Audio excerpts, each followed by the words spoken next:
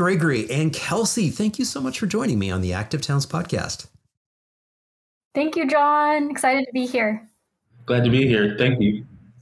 And I have to apologize, Gregory, ahead of time because Kelsey and I kind of know each other. She's been on the podcast a couple of times, or on the channel a couple of times. So guess what? You get to have the floor first in terms of introducing yourself. So please share with the audience. Who's Gregory? Hi, I'm Gregory Bertrand. I am an Austinite. I've been living here since 2021. I'm a writer and a cyclist, those being my two main hobbies. I go on pretty lengthy rides on Saturdays and Sundays. I just did one to Maynard today, which was, I think, about 50 miles or so. Fantastic, fantastic. Now, are you excited about the shared use path, the cycle path that's going to be built all the way out to Maynard? That's going to be great when that's complete, right? I am. Yeah, it would make getting out there a lot easier. I had to use old Highway 290, which there's no shoulder to speak of on there, so I'm just kind of pretty much almost riding in the grass, trying to not get hit by a car. It was a lot busier than I thought it would be on a Sunday morning. Yeah, that's. I'm really looking forward to seeing more of those facilities in place and making it safer for all ages and abilities to be able to get around. Okay, Kelsey, your turn. Why don't you go ahead and introduce yourself to the audience for those who do not know you? I'm Kelsey Hughes. I recently got an e-bike, so I'm an e-bike enthusiast. But my longest ride is probably 12 miles. I'm not on Gregory's level at all. But I've been an organizer with Rethink35 since 2021, I believe. And I even remember when Gregory signed the petition and said he wanted to be a volunteer. I hopped on a video call with him, got him involved, and here we are, 2 years later? Yeah. We've come a long way. Yeah. For those people who are not, familiar with Rethink35, I'm going to pull up the website here real quick and have you just kind of relate a little bit about it, and then we're going to relate a pretty fun sort of story that kind of popped up over the last couple of weeks. But let me pop over here to the actual website. Who would like to just give a little bit of background to Rethink35, and then we'll dive into our little fun story. Rethink35 is what's called a Highway to Boulevard campaign. So we started out with a plan to reroute I-35 instead of going directly through downtown Austin. And if you scroll down a little bit, John, there's an image we can look at that shows this. Yes. So the red line is what is currently I-35, and it goes directly through Austin. And Gregory's going to talk a little bit about why that's a problem here in a bit. So our plan is, why don't you instead go around the city? So SH-130 is a nice new highway that exists, and it's currently a toll road. So our plan is, why don't you designate that as the interstate highway so that people who are traveling through don't have to go directly through downtown? We've kind of shifted our approach from that is exactly what we want to let's stop this project however we can, and let's work with the community to figure out the plan that we really want. But this is a plan that we want studied as Rethink35. Fantastic. Great. Yeah, we'll use that as just a quick little overview to what Rethink35 is really all about. But we do have a really fun thing to kind of start this off, because we can bring in just a little reflection of something fun that took place. So Trevor Noah was presenting here. Who wants to talk a little bit about how this all came about? Yeah, so I'll go ahead and tackle that one. About a month ago, before this tweet was posted, we were doing what we call canvassing, which is what we do we try to do once a month or so, just get out in the community or knock on doors, hand out flyers. And that's what we were doing, was handing out flyers down by what we call here in Austin, the hike and bike trail, which goes along the Colorado River and around Lady Bird Lake. And it's a really beautiful area, nice, relaxing. You know, people are running, walking their dogs, cycling. And so we thought it would be a good place to hand out flyers and raise awareness of this expansion directly to the people who use this trail, probably, you know, daily or for their training or their recreation.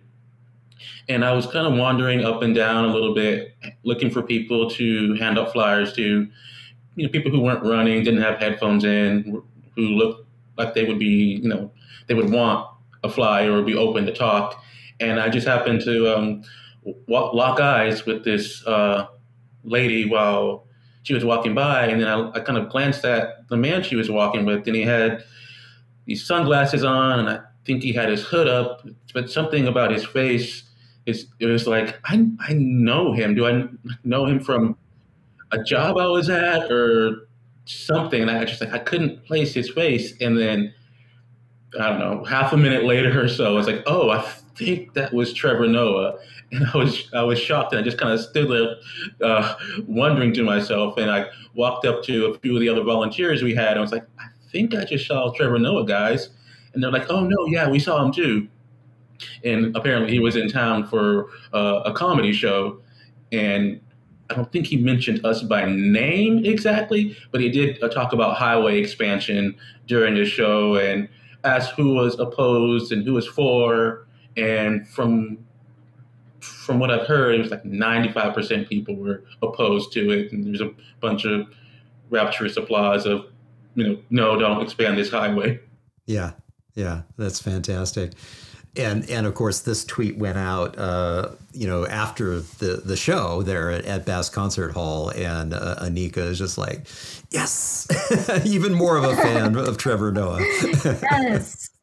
I think it just shows how much, number one, the community doesn't want this expansion, our elected officials don't want this expansion, and how much the education regarding highway expansion and induced demand has succeeded. People know that more lanes means more traffic. And the area of highway expansion, I believe, is coming to an end. Yeah. And why don't we address the ribbon? What does this ribbon signify? Right. So along with handing out flyers, we had other members wrapping ribbons around the trees. And I believe you can see that tag on there on the front of it. I think that's a name. A member of ours called Santiago came up with the idea of putting names on the trees to give them more of a personality. But these were to signify that these old, I believe, pecan trees are going to be removed for the construction, destroying the beautiful environment that we have out there. Yeah, fantastic.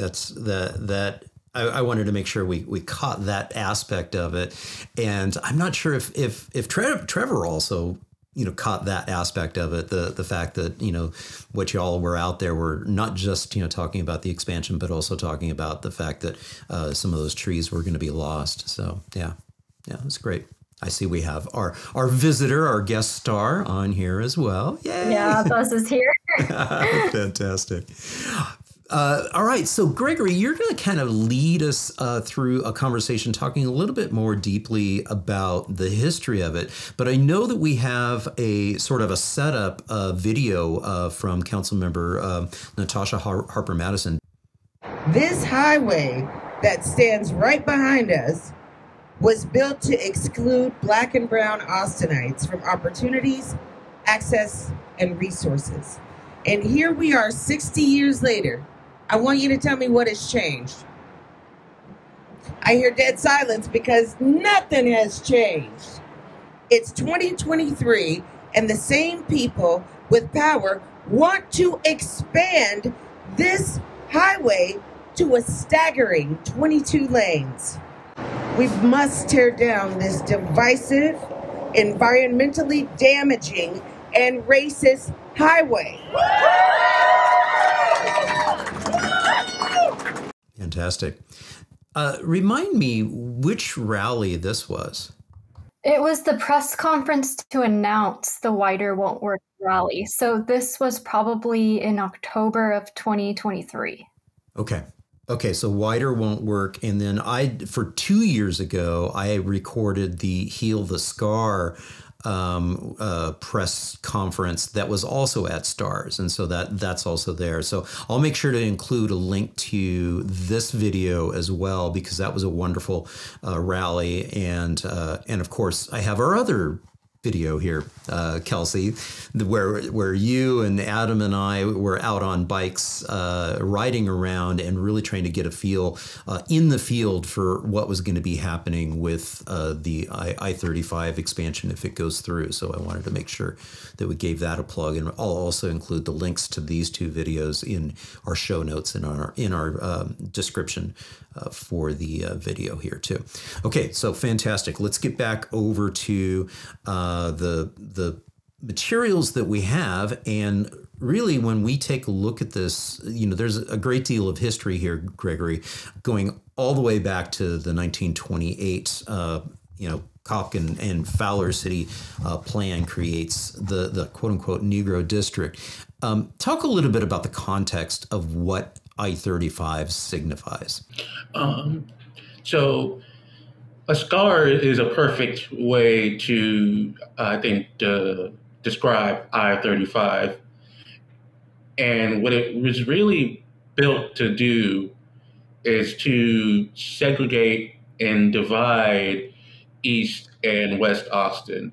East Austin now, and at the time in 1928, being a predominantly Black and brown area. And as you can see on the visual there, all those pink little dots, those are the clusters of the Black community that was forced over into East Austin in 1928.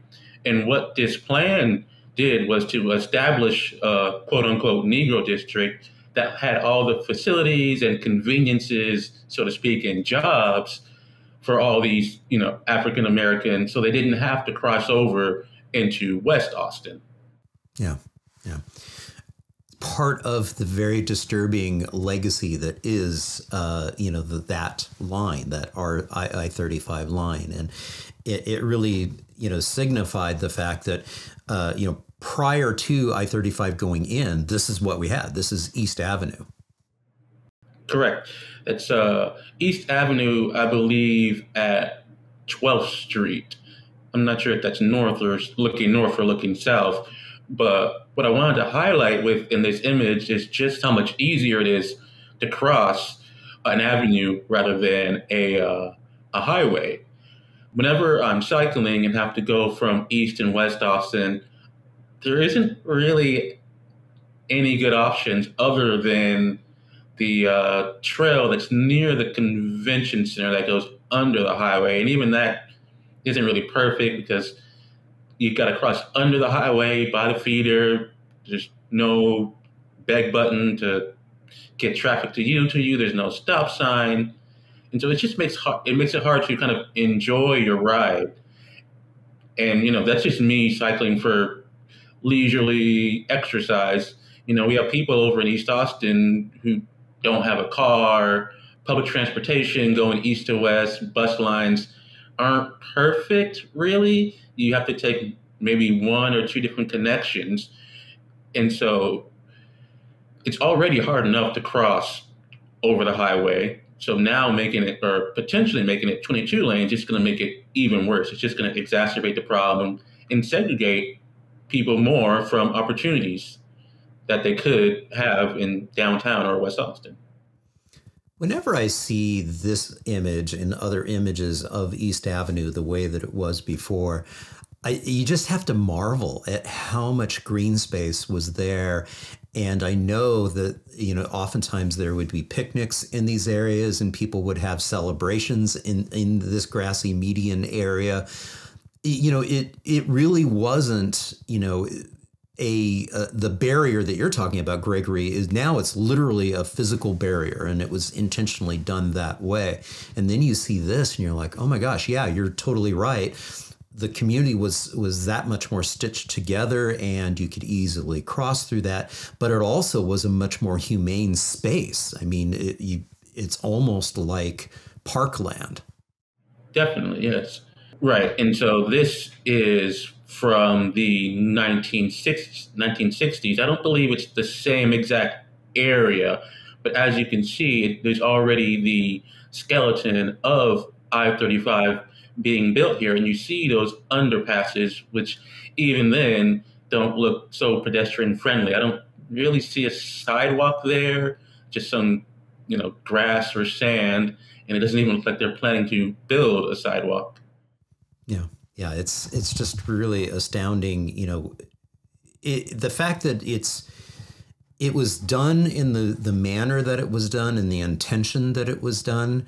And then at the same time adding, salt to the wound, the injury that is the scar is the fact that, oh, and by the way, we have no intentions of accommodating anybody who's not in an automobile. Yes, which is, that's quite striking. Very, very, very striking and unfortunate. Who would like to set up this video for us?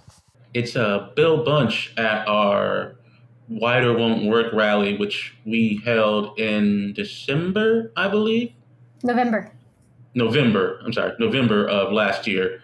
And he is talking about the kind of civil nature of I-35, right? Correct, Kelsey? Yeah, I think he's calling out to the federal government about, Okay, yeah, let's hear from Bill. The U.S. Department of Transportation can step in and tell TXDOT they did it wrong. They can stop this project and demand that we have honest studies. And the Biden administration and Secretary Buttigieg specifically have told us that climate is important. They've told us they know that when these interstates were built through central cities, that communities of color were literally destroyed, and that they need to set that right.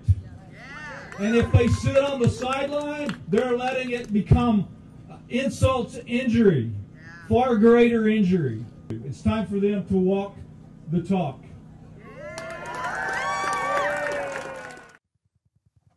And of course, Bill Bunch, for those who are not familiar with him, he's associated with the Save Our Springs organization.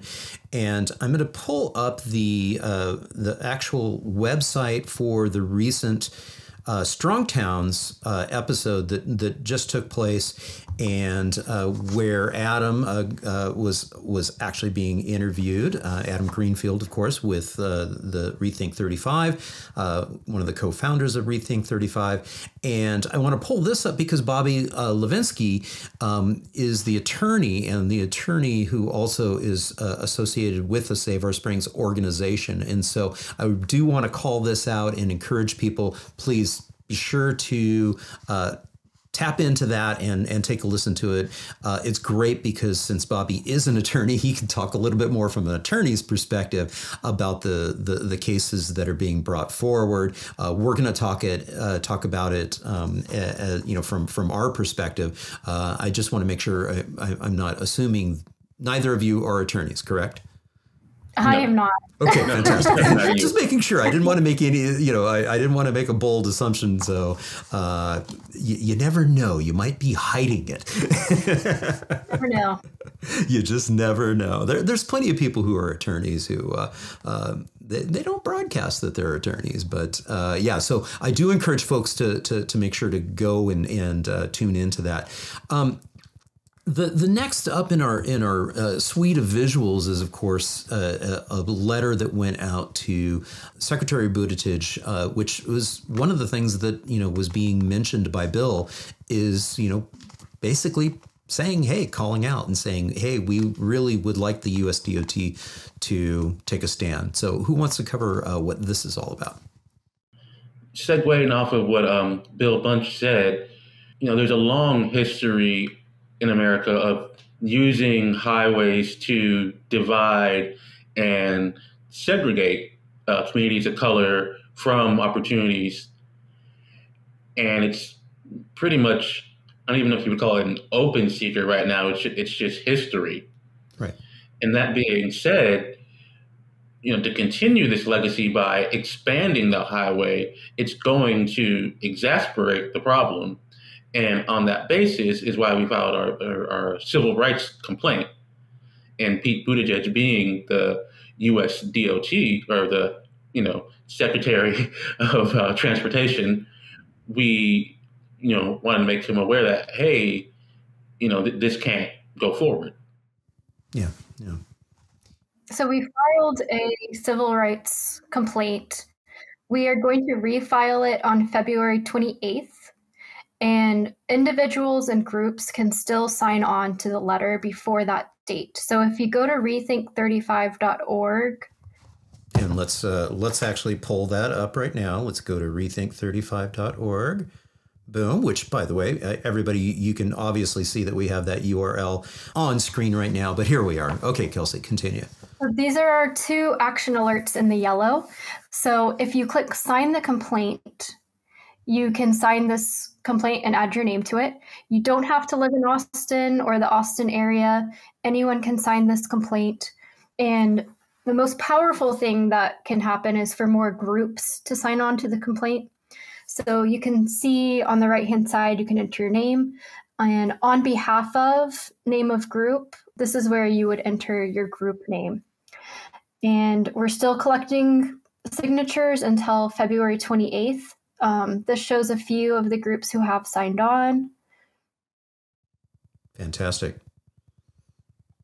Excellent. Well, I know a YouTube channel that's going to sign it. Awesome. Wait.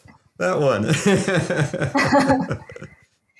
But yeah, a lot of the letter, what I find really interesting is the idea of the lack of affirmative action. If something has been created to divide a community and to cause harm, there is an obligation to repair it. Exactly. So our complaint is to say that there is an obligation to right the wrongs of the past and not continuing to make the same mistakes and to hurt the same people over and over and over again. We want to move forward, not backwards. And this has happened throughout the whole country, right? Like interstates were built through downtowns for this reason. And so I think that this is something that freeway fighters across the entire country, across the world, even perhaps, should be paying attention to. Yeah, well said. Well said. I'm lingering on this particular place here on the website as well, just because I also want to mention again, the other action item which is there, which is donate to the lawsuit. We're going to talk a little bit more in detail about that at the very, very end, but I did want to just mention it since we're right here. I think we've got another video queued up in this next spot. Who would like to set this up? What is this all about? Yeah, so this is Bobby Levinski, who you mentioned earlier, John. So Bobby Levinski is with Save Our Springs, and he was on the Strong Towns podcast last week. I learned so much from listening to that episode. I thought it was incredible, and Bobby has been such a huge ally to us in this fight. And so now we're going to talk a little bit about the lawsuit, and we'll let Bobby kind of lead that introduction into the lawsuit. Fantastic. Let's hit play. We're trying to raise attention to the U.S. Department of Transportation through the administrative complaint, specifically about the environmental justice concerns, as well as taking our actions to protect Austin's environment, including the Colorado River, parkland that was largely unaddressed by TXDOT's evaluations, the water quality of the Colorado River, where the stormwater will be taken from downtown and dumped yet again into East Austin. TXDOT has not committed to actually treat that water quality to any sufficient measure that would protect the environment. Air quality concerns are also largely unaddressed. The Environmental Protection Agency has issued guidance saying, hey, this particulate matter that these cars, these emissions are generating and being flown into our neighborhoods is impacting the health of people, especially those with high incidence of asthma. And that's what we have all along the I-35 stretch, and that should be no surprise to anybody who has looked at the data for the last 60 years. TXDOT, we've had enough. We're suing you. Thank you.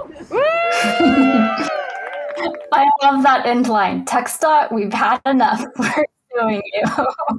Yeah, so Bobby talks a lot about some of the key points in the lawsuit, and I wanted to touch on 3 of them in particular. The first one being particulate matter, which is also known as PM 2.5. So this is a screenshot from the Travis County resolution that was passed, I believe, in September. So Travis County is backing the community and opposing the I-35 expansion on the basis of the environmental impacts.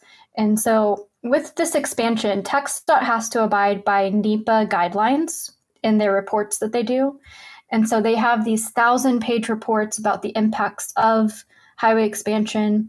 And TXDOT did not study PM 2.5. or particulate matter. And from my understanding, particulate matter are these really small molecules that come off of tires, other things. We breathe them in and it's not good for us. And TXDOT has an obligation to study all environmental impacts of expanding the highway, and they failed to study this after our city and our county have asked them to do so. So that is key point number 1 in the lawsuit. I'll say one more thing about particulate matter, PM 2.5 as well, is that, yes, this is the particulate matter that comes off of from tire wear and brake wear. And you'll notice we're not talking about pollution from tailpipes. And so even if we go to an all-electric vehicle fleet, which is going to be decades and decades and decades away, we would still have this problem with PM 2.5. And many are saying that the problem might even be worse because the vehicles might even be much heavier because of the heavy batteries that are in many of our EVs. And so that's one of the things that I always like to sort of emphasize, is that we're not talking about tailpipe emissions necessarily, although there may be some emissions associated with PM 2.5. Mm-hmm. So. Absolutely. Thanks, John. I mean, I think this was a fantastic resolution that Travis County passed. And you know what? They only were able to do this, I believe, because the community has their support. And this was years in the making of gaining signatures, speaking out. Every action matters and leads to something. Yeah. And I think one of the most important aspects of this part of the lawsuit, and Bobby said it, it talked about it and addressed it quite well in that interview on Strong Towns, is that it was very clear that TXDOT did not, in good faith, actually go through truly the process of looking at what the damages would be. They just kind of brushed it aside and say, oh yeah, no additional concerns from an environmental perspective, even with expanding, the lanes to the level that they are. And that's just not true. And, you and I know, Kelsey, because we saw it when we were riding bikes in that one video, we've got an elementary school literally right there. And with the expansion, it's going to be even closer to that school. Yep, exactly. Okay, who'd like to address what we're looking at here? We do see that image that we were talking about earlier with, the bypass potential with SH 130, which could become the new I-35. But we've got a couple of other images on screen here. Who'd like to talk about this? Yeah, this is the second key point of the lawsuit that I wanted to talk about, which is that TXDOT did not sufficiently study the community alternatives. And the 2 community alternatives are Rethink35, which we explained is a highway to boulevard campaign. So switching the interstate highway to a different road. And then that frees up the space for the current I-35 downtown to be imagined into something else. So the bottom image is a rendering that we had done several years ago. This doesn't mean this is exactly what we want. This is just to spark imagination for what it could be. And the second community alternative that TXDOT did not study is the Reconnect Austin plan. Reconnect Austin has been around for over 10 years, and they are the image in the top right. And their plan is to put the interstate underground and put a cap on top of it. And then essentially you could have a boulevard on top with bus lanes, bike lanes, park area, etc. But it's just also a way to connect or reconnect Austin. Hence the name. Yes. And you know, I'll say something to address, you know, that plan of Reconnect Austin too, is when we look at that image in the top right here too, is one of the things that they looked at and studied was the fact that we see some of the buildings that are there, is they studied and talked about the fact that we can actually bring a bunch of land back into productive use and bring those lands back into, you know, basically productive from the standpoint of tax revenue too. In other words, as it's sitting now and as it could sit in the future, if it gets expanded, that's all going to be land that is essentially a liability to the city and to the county and to the state, versus being productive land that is actually helping, you know, increase the vitality of the community itself. Yeah, that would be incredible. Yeah. All right. So earlier, y'all mentioned the water issue, and that's what this is all about. Issue. Yes. Okay. So with these big projects, the DOT has to release a draft environmental impact statement. And so this has three alternatives. One is a no build. So what happens if we just don't change anything about the highway? And it evaluates the environmental impacts of the alternatives. The final environmental impact statement is where they choose one of those, and then they give all the details about that one. Well, they chose a final plan for the final environmental impact statement, but they included a new drainage tunnel that they didn't include in the draft plan, and they had no public input on that plan. And so we are alleging that they should have gone through the correct process, gained public input through the community, but they did not. And so this is a major change. And a lot of people do not know that this is going to happen. So they are building a drainage tunnel underneath Cesar Chavez, which is a pretty main road here in Austin that goes in East Austin. And so all of the stormwater that comes off of the highway will go into this tunnel, and it'll go all the way east.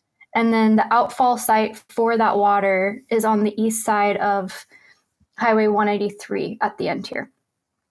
And so they are going to filter out all of the trash. So imagine like a mesh barrier in a tunnel. They'll get like plastic bags and water bottles and big things, but then the water is going to be dumped into the river at that point. So all of the oil that is on the road, anything that is on the road is basically going directly into the river. And this is the site of a nature preserve. So the next image is a sign from that nature preserve, a wetland habitat of the Colorado River. So there's birds, there's fish. This is supposed to be a place where animals can thrive. And we're just going to dump water from the highway there without treating it. And not only that, we're dumping it in East Austin, and there's a history in Austin of dumping things on the east side to protect the west side, which is kind of what Gregory was talking about what West Austin was the white Austin, East Austin was the black and brown Austin, which didn't have as much power and say to stop these kinds of things from happening. And one of our volunteers, Miriam, was at this nature preserve last week, and she said she saw so much wildlife there. Birds and animals, they were thriving. And so the third main point that I wanted to talk about is that TXDOT is dumping untreated water into our natural habitat, which is really sad. Yeah, that's their plan. And this obviously is not cheap to be able to create an entire system to be able to deal with the stormwater runoff, and then obviously not cheap to create a drainage tunnel. And we've got some history in the city of Austin of dealing with tunnels and drainage and stormwater and flood protection, because, you know, we had to do a very similar type of situation in downtown, in the Waller Creek situation that we had there. But so this is, you're absolutely right. This seems like it was a bait and switch and a little bit of a slam dunk, in the sense that, yeah, if you're planning on dumping it, you know, towards the wetland area and a sensitive area, not to mention the communities that are downriver, you know, from this, because it's not too much further. And then you're, you know, into a whole series of communities where the vitality and the vibrancy and water quality are essential to the, you know, those communities. Absolutely. And I don't know if they know about this. Yeah. Well, they do now, or they will, or I they hope should. They should. If they watch this, they will. I know we have one more video from our council member, or excuse me, our former council member and our current representative to the House of Representatives, Greg Casar, to close us out. Any setup to this particular conversation? I kind of wanted to tie back to what I said in the beginning, which is that the era of highway expansion really is coming to an end. And all of the movements across the country feed off of each other, learn from each other, inspire each other.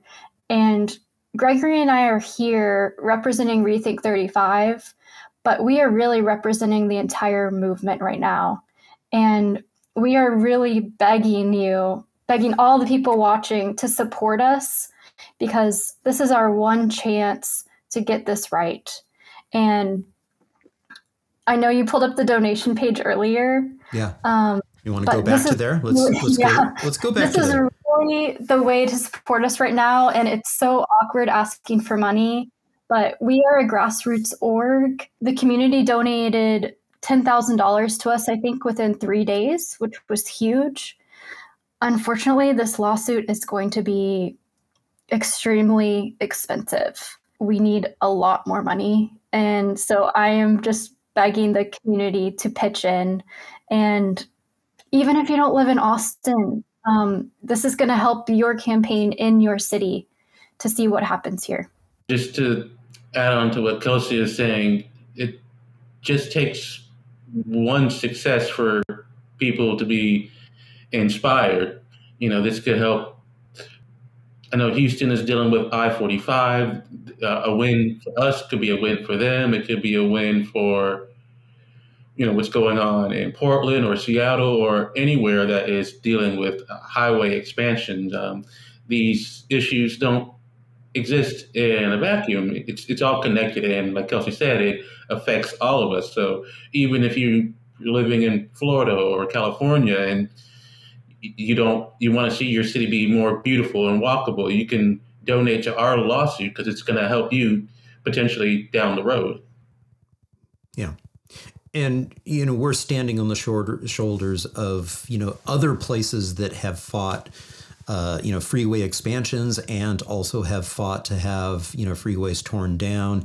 And I think that that's a great point. And for those of you who are tuning in and you're not from Austin, thank you for watching this and listening to this. And yeah, to your point is that if we're able to be successful with this, we will be successful with this. And when we are successful with this, then obviously it is going to make it easier for other communities to heal from similar types of, you know, situations, as well as hopefully prevent bad things from happening in other communities. Let's listen to our Congressman, Gregory Casar. And I walked into this rally just with this incredible new surge of hope and of energy, because I thought back to over 8 years ago when I became an Austin City Council member, And there wasn't a majority of us standing up against I-35 expansion. There wasn't a rally of hundreds of people ready to stand up against TXDOT. This movement has grown so much. It's brought so many people together, and I know that together we can win. What do you guys think?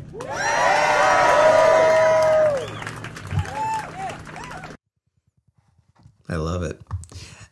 It was, and I have to give you a shout out there, Kelsey, because you really helped pull that rally together, and it was a tremendous success, and it was so inspiring to see. Thank you. Gregory helped as well.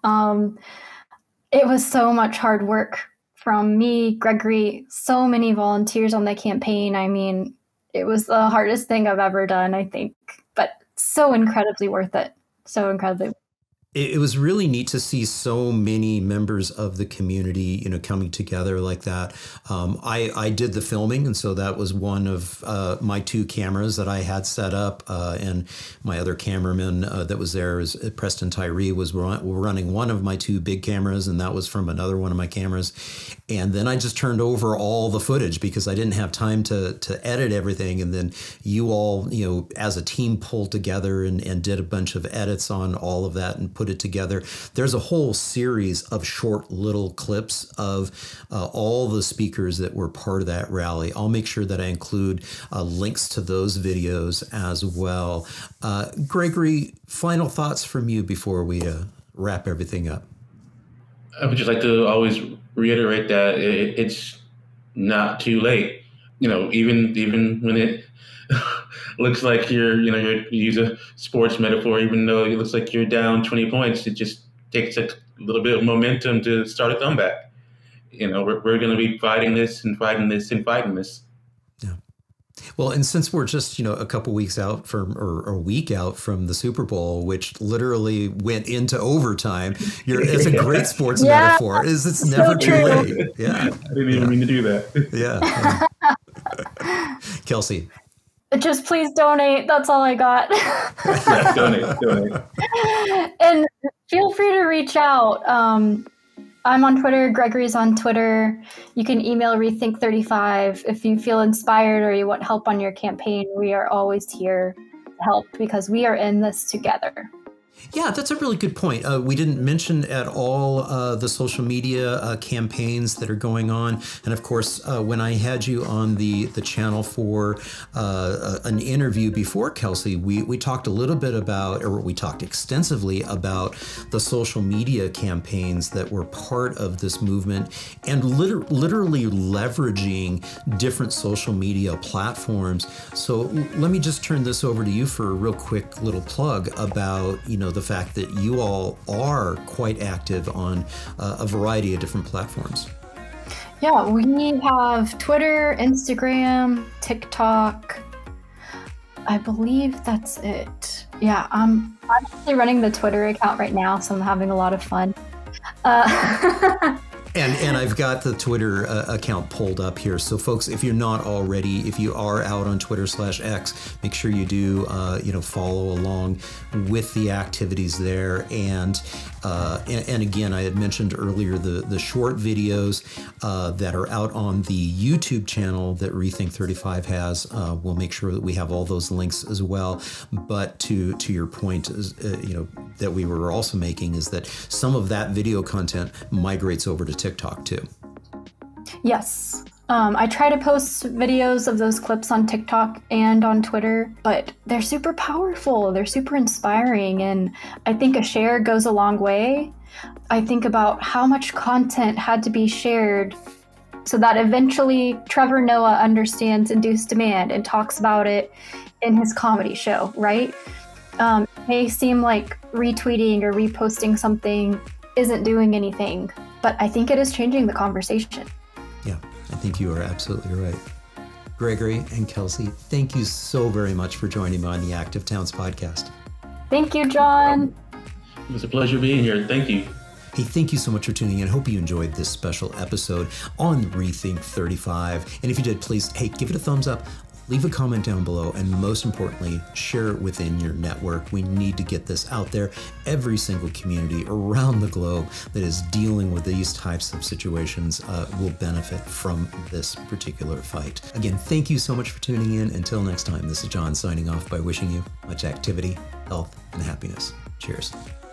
And again, sending a huge thank you out to all my Active Towns ambassadors supporting the channel on Patreon, Buy Me a Coffee, YouTube Super Thanks, as well as making contributions to the nonprofit and purchasing things from the Active Towns store. Every little bit adds up and it's much appreciated. Thank you all so much.